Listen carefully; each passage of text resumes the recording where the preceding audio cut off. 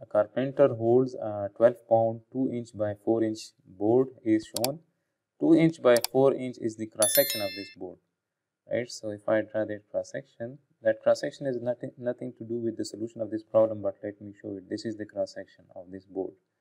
So this is 2, this width is 4 and the height is 2, right? So this is the cross section. Now a carpenter holds a 12-pound 2-inch by 4-inch board is shown. If he exerts vertical forces on the board, determine the force at A and B. So now the board has a weight of 12 pounds and that weight need to act at the mid length of this board, right? Since the total length of this board is 6 plus 2 is 8, so that weight must be acting at the midpoint of this 8 feet length, right? So let's say that somewhere here is that weight which is going to act, and that is 12 pound. And from this point B, from here to here, from this end A, this distance need to be 4 feet, and from B, this will be this 4 minus 2, so this is 2 feet. And the boy must apply the force at point B and A, and let's say that he applies the force at point B in the upward direction. Let's say this is the normal force at B, and let's say that he applies the normal force in the downward direction at A. This is NA. So now if we apply the summation, since the board is in equilibrium, so if we apply the summation of moment about point A equals to 0, and if we assume that the counterclockwise moment is positive, so since NA is passing to this point A, so it's not going to produce the moment about point A. So this NB is producing the moment in the counterclockwise direction, so I will write plus NB, and the perpendicular distance of this NB, that is the moment arm of this NB from that point A is 2 feet, so I will multiply it with 2, and this weight is producing the clockwise moment, so I will write minus 12, and the moment arm of this 12-pound force from that point A is this 4 feet, so I will multiply it with 4, and this is equal to 0. We can say that NB is equal to 12 into 4 divided by 2. So this will give us 4 divided by 2 is 2, and 12 into 2 is 24. So NB is 24 pound, and we got this plus sign. So this means that the assumed direction of NB is accurate, right? So NB is 24 pounds and it is acting in the upward direction.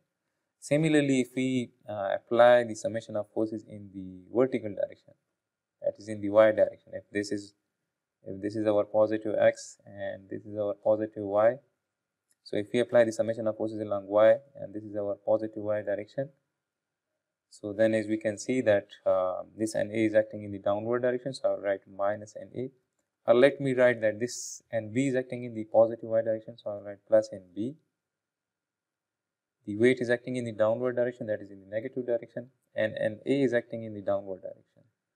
So this is equal to 0. Or from this equation, if I bring this NA to the other side of equation, so we will have the equation like this. And now NB is known, NB is 24 minus 12, this is equal to NA. So 24 minus 12 is 12 pounds, and NA is acting in the downward direction. So this is the normal force applied by the carpenter at point A, which is 12 pound, and at point B is going to apply the 24 pound force in order to have equilibrium, in order to have this board in equilibrium.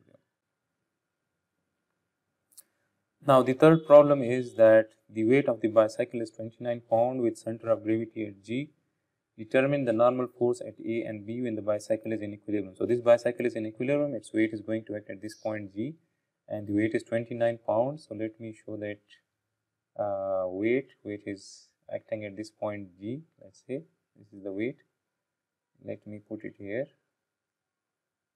This is weight which is 29 pounds. Let me write it is 29 pounds, and there is the surface is going to apply the normal force at A.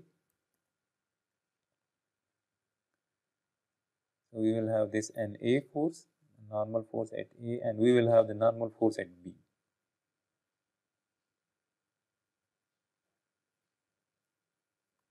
So, now we have to find this NA and B. So, if we apply the summation of the moment at point A equals to 0, since the system is in equilibrium and the counterclockwise moment is positive.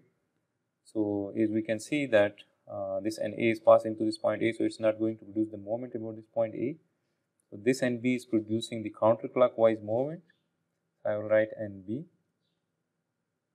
and the perpendicular distance of this NB from that point A is this 18.5 inch plus 22.5 inch. So, I will multiply this with, this is the moment arm of this NB. So, 18.5 plus 22.5, and this is producing the counterclockwise moment, that is positive, and this weight is producing the clockwise moment. So, I will write minus 29, and the moment arm of this 29 pound force from this point is 18.5, or we can say that 18.5 inch is the perpendicular distance of this 29 pound force from that point A. So, I will multiply it with 18.5, and this is equal to 0. Now, if I bring this to the other side of equation, so it will become positive, and if we divide both sides of equation by this, so let me write NB, this is equal to 29 into 18.5 divided by 8, this is 18.5 plus 22.5. So, this gives us NB. So, 29 into 18.5 divided by 18.5 plus 22.5. This gives me 13.08, or we can say that this is approximately 13.09. So, 13.09 pounds. This is NB. Again, we have to apply the summation of forces in the y direction, that is equal to 0. So, this is again our positive x and y direction. This is our positive y direction. So, we can say that NA is acting in the upward direction. So, NA plus NB minus that weight is acting in the downward direction, which is 29. This is equal to 0, and from this we can say that NA is equal to, if we bring these two terms to the other side of the equation, so we will have 29 minus NB. So, 29 minus NB is 13.09. So, this is 29 minus 13.09. This gives us 15.91, 15.91 pounds. This is that NA, the normal which is applied by the surface at A, and this is the normal which is applied by the surface at B, and both of them are acting in the upward direction.